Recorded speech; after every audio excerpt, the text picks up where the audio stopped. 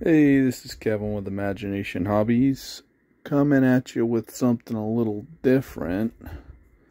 I just finished this ship I've been working on. And I haven't been working on it lately, really. I kind of finished it before, and it sat around without sails. And I finally got around to ordering some sails for it, which are just made out of like a 2mm foam, and they're airbrushed. They look really cool though. And this is a ship that I will use for Dungeons and Dragons, or D&D. Let me get this guy out of here. Let's put him somewhere over here you can see him. I got my goblin crew on there right now. So I painted this little goblin crew up.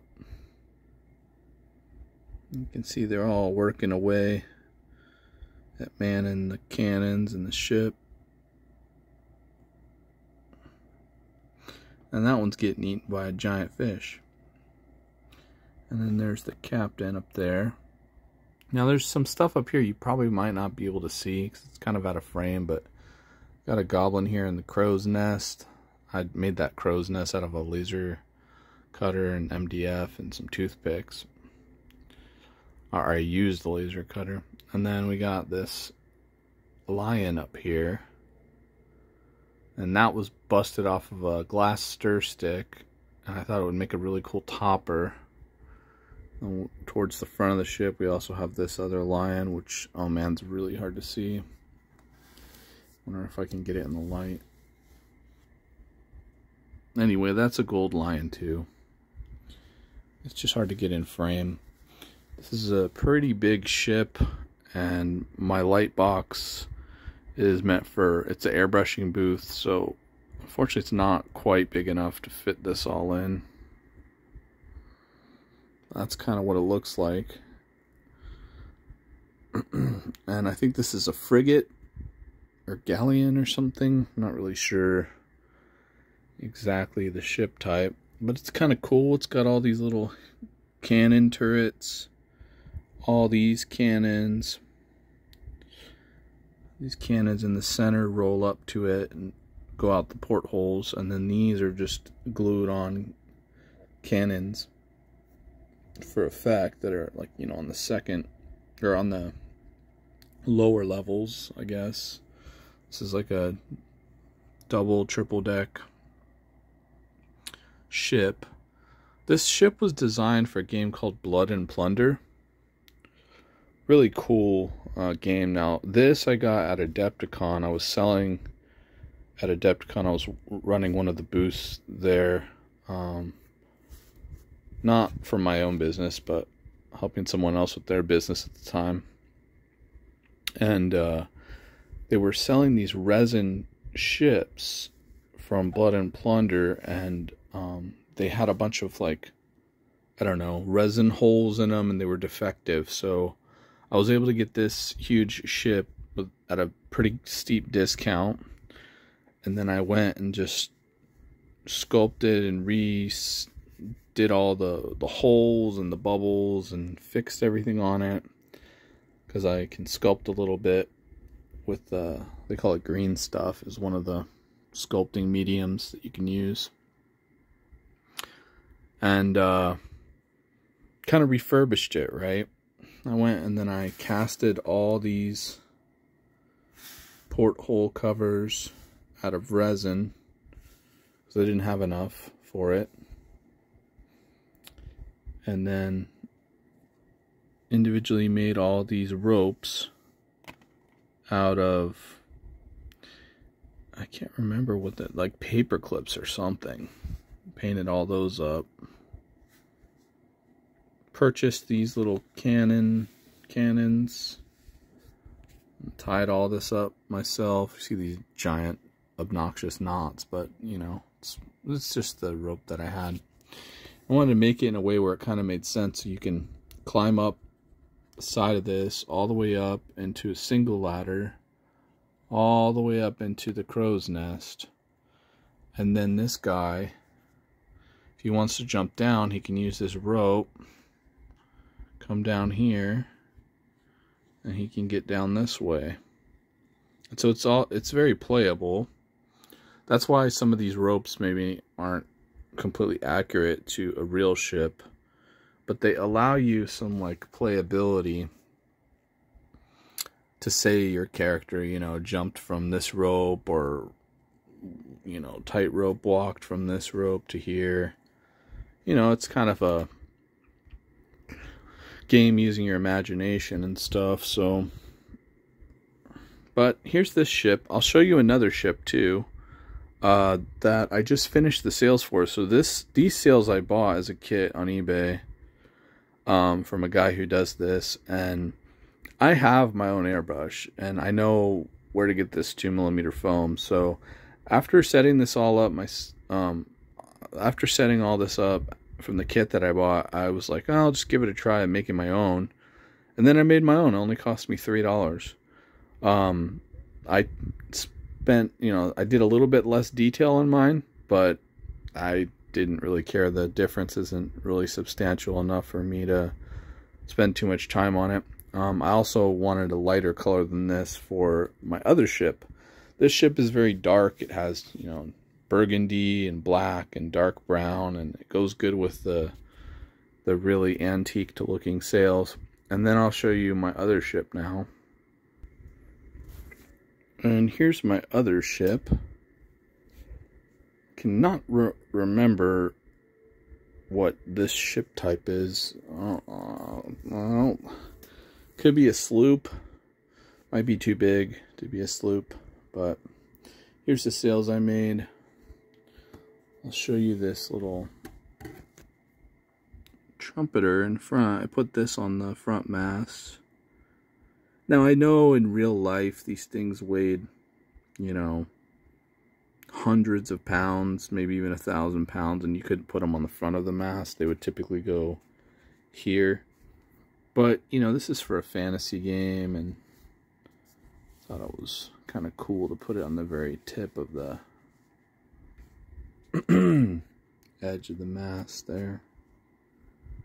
And so these are a bit lighter, and so are the colors. So if you can see here, this has got blues and yellows and golds.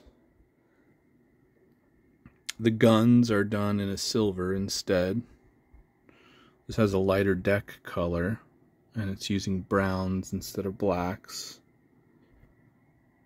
And then here's the sail. Here, I can flip it around here like this too. Maybe this looks better. I don't know. I don't have a lot of room that I'm working with, so sorry. That looks a little bit better. But yeah, and you can see this little trumpeter chick on the front. She's pretty cool. And then these sails, I made them so they look bellowed out a bit more,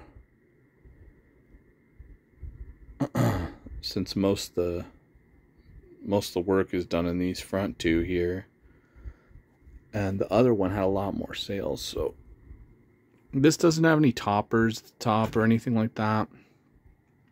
I did put a crow's nest here. This is off some toy or something that I drilled a hole through so I could put it through the pole and fix it here and glue it in. And I made a bunch, just like on the other one. I didn't really show you this, but I did a bunch of eyelets because this is just foam. So I put a bunch of eyelets in these sails so they didn't rip through or anything like that if they get pulled on. Yeah, and so that's that one. All these guns here, these little smaller cannons, 6-pound guns or something like that, I think is what they call them. And I think that's representative of the weight of the cannonball it will fire.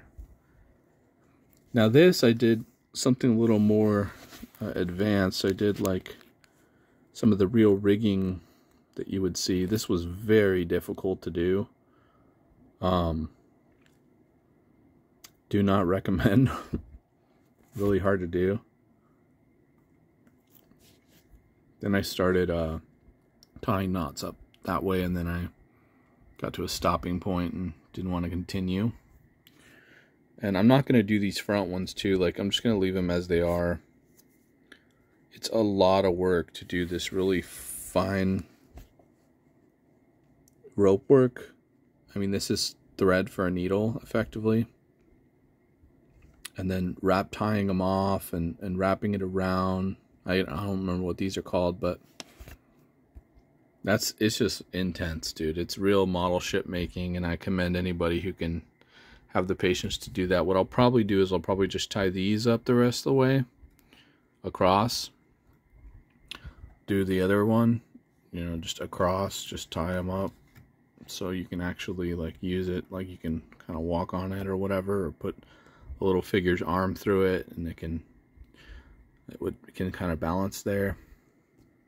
And I'm gonna forego doing these ones up to there, because you know they do kind of get in the way as well for playability aspects.